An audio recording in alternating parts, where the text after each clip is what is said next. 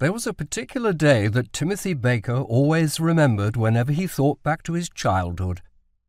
The air tattoo at RAF Cottesmore when he was 6 years old.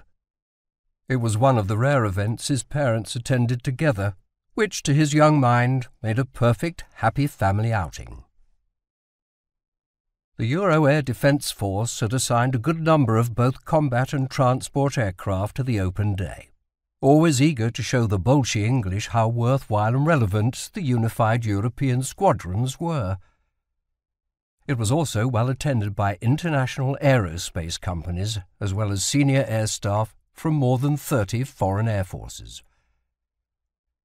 Elaborate company pavilions lined half the taxiway, their tiered seating giving patrons and customers an excellent view of the flying exhibition, while static displays of combat aircraft, transports, tankers, radar cars and missile batteries stretched along the entire 3 kilometres of the parking lot. Over 90,000 people were expected during the weekend, stretching Rutland's rural transport infrastructure to the limit. By mid-morning on Saturday, Timothy was convinced that most of them had turned up already. He'd never seen so many people in one place before.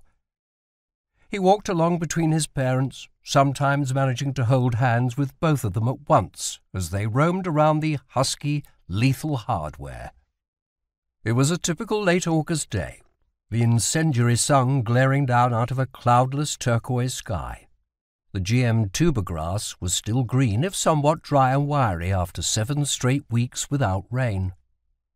The Baker family walked the entire length of the lot in the morning, with Timothy and Jeff, his father, stopping to admire most of the aircraft along the way. Sue, his mother, tagged along gamely as her 2 enthusiastic boys quizzed the smiling, polite air crews for facts and squadron stickers. Timothy managed to plead and entreat his way into the cockpits of several helicopters. They reached the end of the hot parking lot and began the long walk back, this time through the circus of commercial stalls and mobile shops that had set up camp behind the aircraft. Timothy had spotted several ice cream vans and donut sellers earlier, and was already putting his case for visiting several of them to his tolerant yet unmoved parents. A middle-aged couple walked past, the squat man glaring at the Bakers longer than was strictly polite. "Now that," the man said emphatically, "is a Viagra kid if ever I saw one."